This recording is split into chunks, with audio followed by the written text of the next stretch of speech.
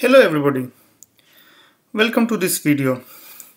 In this video, I will try to explain in a very simple way how to build a My Calculator tool using the MATLAB guide. It's very simple and it can be made in few minutes. So let's see. To start with, once you open this MATLAB, just type guide in the MATLAB command window. This is for GUI development environment and press enter. It should open a window to select you the type of template which you want to open. We will choose the blank template because we want to build everything from scratch, and we click OK over here. So once you click OK, you will see a untitled figure window will come up like this. You can resize this window, you can resize the layout as per your wish. And this is a place where we'll design our calculator. It's a simple calculator. My intention is not to make you teach how to the functionality of a calculator, but my intention is to teach you the guide tool of MATLAB. I have opened an empty directory over here, as you can see, and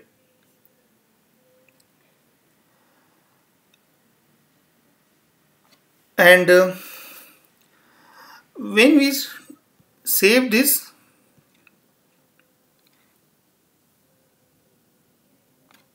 we can use my calculator dot figure. What we'll see is the moment we click this save button, along with that .fig file and also .m file will appear over here. So let's see what happens. So you saw a .m file and a .fig file appeared. So basically the .fig file is for your designing, and .m file is the place where the actual code resides, the callback functions and all those things. We'll go into the details right now. So if I open back the layout, this is your empty layout and the name changed to mycalculator.fig, and over here we can design our calculator. Now if I see the code quickly, so this is the template.m file which gets created by MATLAB, and you can see the function starts with mycalculator, which takes variable number of arguments, input arguments, and this is the basic opening function where they define handles to this GUI, and they have the variable number of arguments. Now let's go back to the figure window and let's start putting our widgets. First we need a static text. We are not going to write anything in that text box, so that's why we don't need this edit text. We need a static text, a static text box. So we select that and create it as per our size. That a static text string comes up on the top, which we'll set later on. We'll set the properties of this layout later on. And now we need push buttons to enter the values and enable the calculation. We select this push button and over here and design this first push button. We can do similarly and click here and copy paste in our layout. The other and easier option is we just right click on this previously created push button and just drop it wherever we want. So this saves us from the effort of resizing all the push button of the same size again and again. So we created 3D, but I think we will need 10 push button for numbers from 1 to 0. So I'll quickly create more buttons. 1, 2, 3, 4, 5, 6, 7, 8, 9, 10. Now we need some push button for certain operations like uh, like we have to clear the screen. So clear, then this will be our probably plus, probably our minus, and equal to. I'm not going to do implement equal multiplication and division, because let's first try to do a simple way. Before we proceed, if you quickly want to verify how your layout will look like, we can check by running this button. And in fact, I will recommend that we should quite often use this to see how our layout is coming actually, because this is the designing figure, but actual will look once we click on this button. So I'm clicking on this button, and activation will save changes to your figure file. And so basically what it's saying is, once I activate this, it will update my .m file with all the buttons and widgets what I have put here. I think that's fine. Even if you do a save of this, it will do the same thing at the back end. I think we should click yes. And if you see, this is how our layout will look like. Here is a text box and push button. But if you see we can't find the difference because the color of all the things are same. So first let's start now setting up the properties. Before we get into the properties, let me quickly show you how our .m file looks like after we did all this modification. So I will quickly go to the MATLAB file. And if you see here, all these callbacks functions are added. Initially we had only till output function, and now all this push button which we added, all the callbacks came. So callbacks for the push buttons comes automatically the moment you add it into the UI. Now I can close this because let's set the first properties. I go here. Somehow I'm not liking the color because everything is mixed. So let me first set the color of the our window. So I'll go to the property inspector, bring it to the front,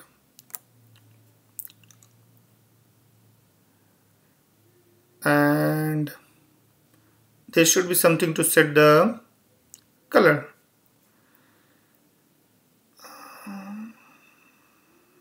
I'm not able to find it out.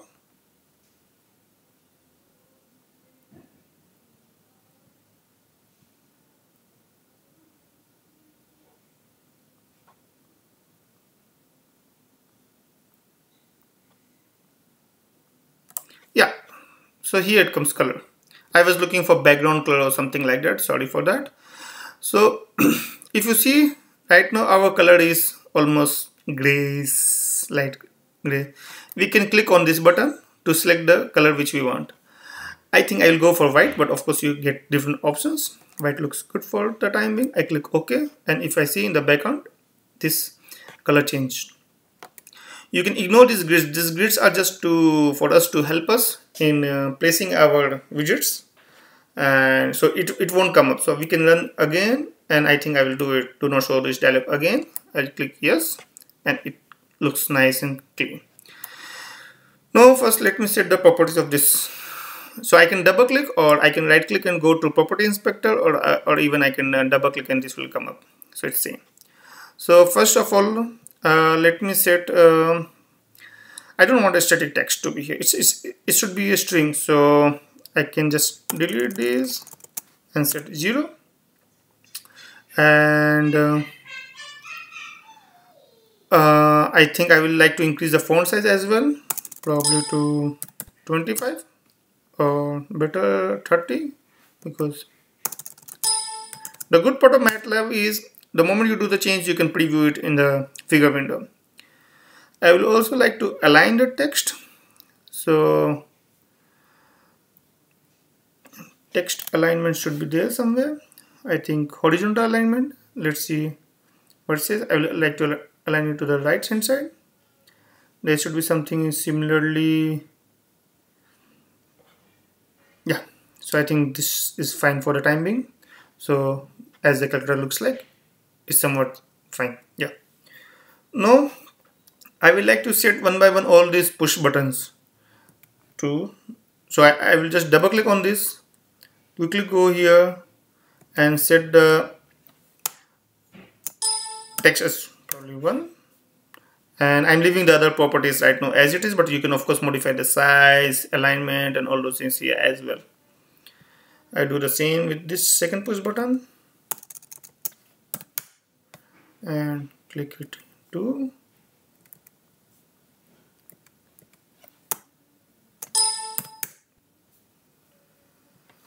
3,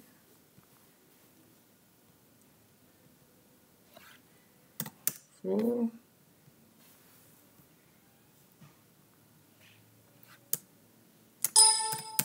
5.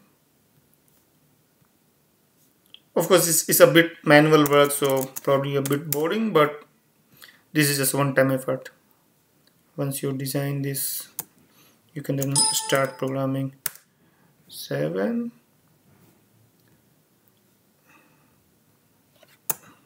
8.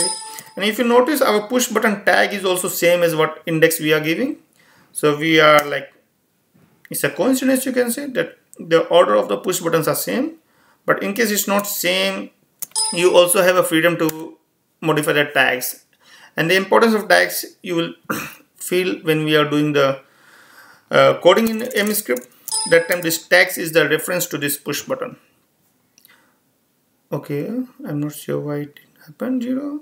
I will do it again. Okay, and now I do it for this button. I make it as a clear, and probably I name it as clear, because then it will be easy for me to identify in the MATLAB script. I change it to plus sign, and I change this tag to push button plus, and for this one I change it to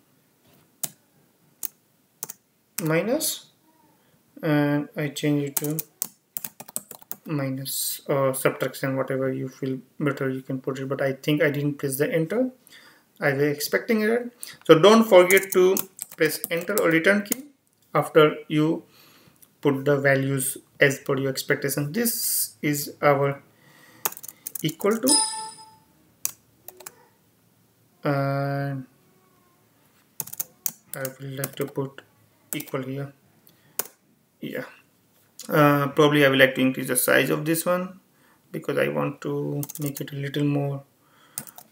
Yeah, this looks good, but feel free to play with this. So once again we play this and see how it looks like. So this is how it looks like. A bit misaligned here and there, but of course you can fix it. Now let's jump to the code and see how it works. So yeah, so if you see our even the push button callbacks name has been modified the way we modified there, but for the others all those names are same. Yeah, so we have to modify one by one this push button. So basically when this push button 1 is clicked, what do we want? We want our calculator to set, when we press 1, we want 1 to be displayed here, or basically append here, concatenate from the back side. Okay, so this is a text box, so everything will be in the string format.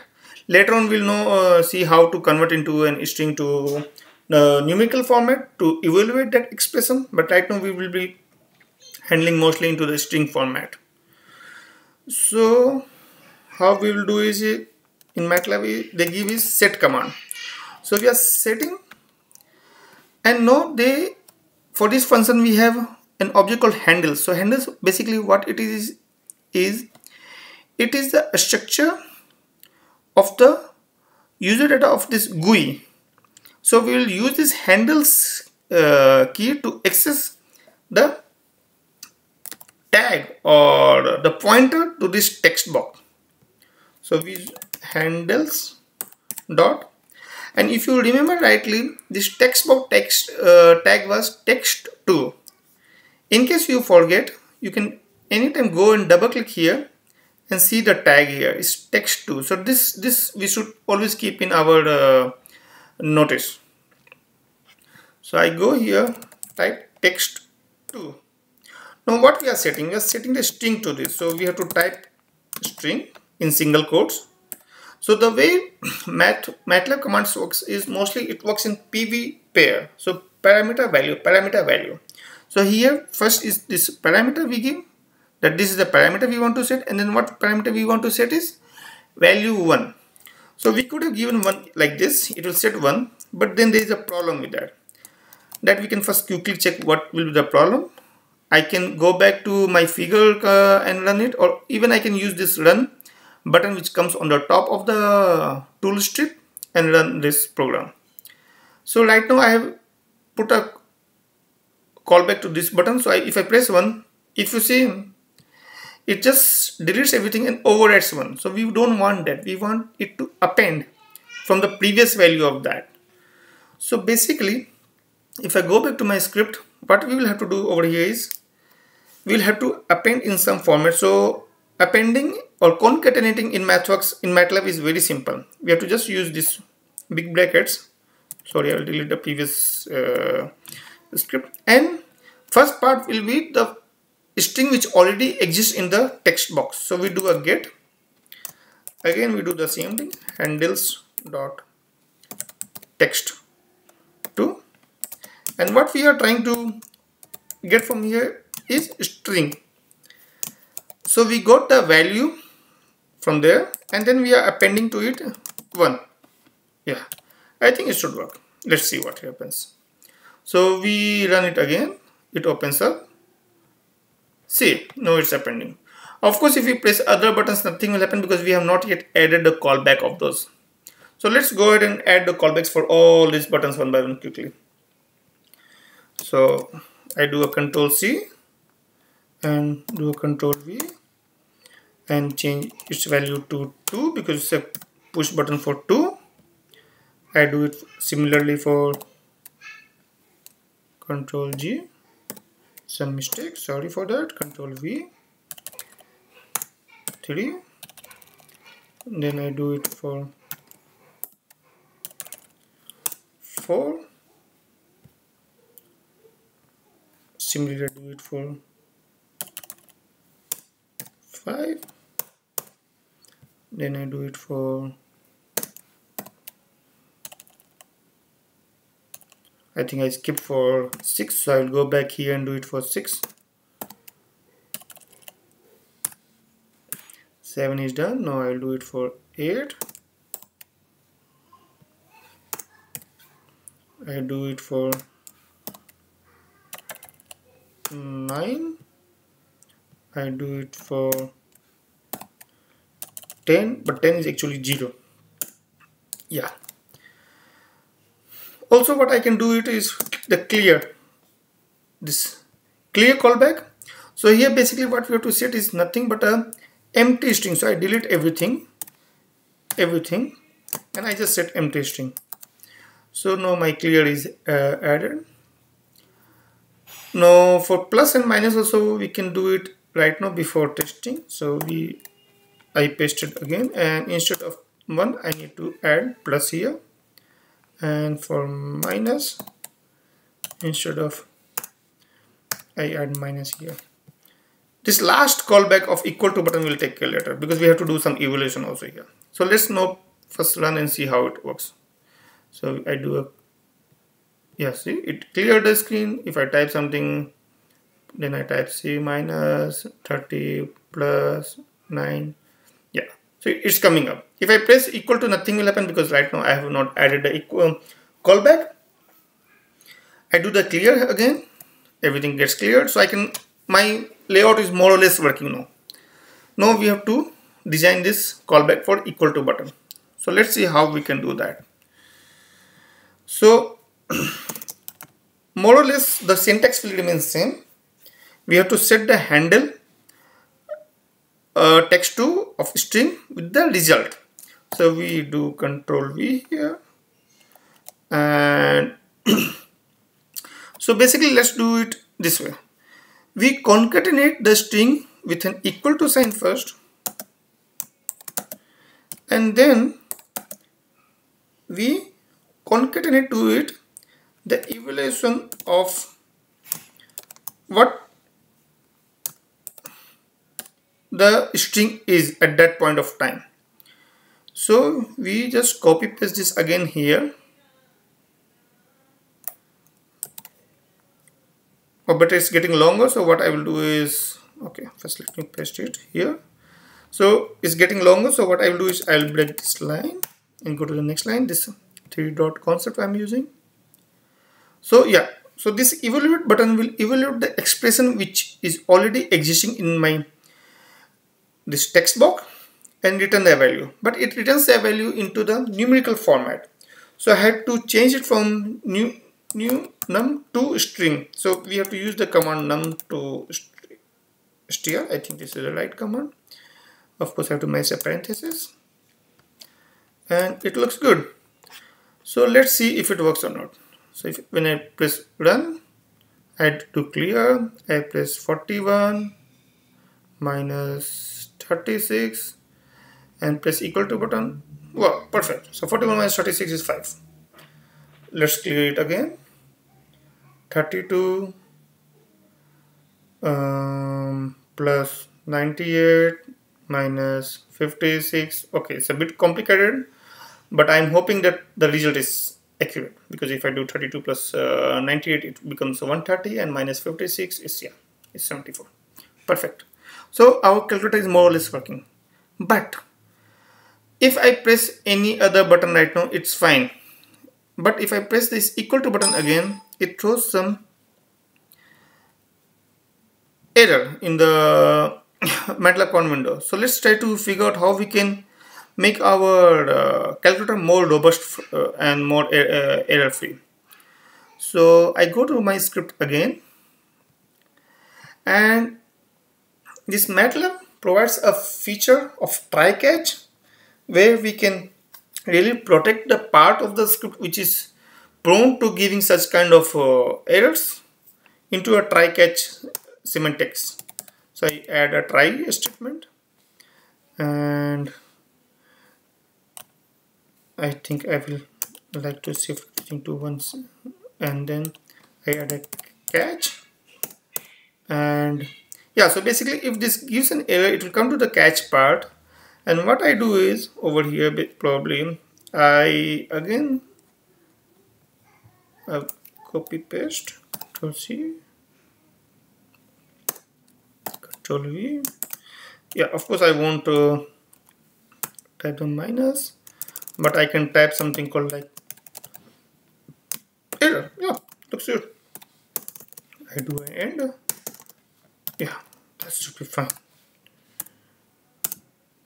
So that's all. It should work fine. If I run it again, do a clear, do 65 equal to C.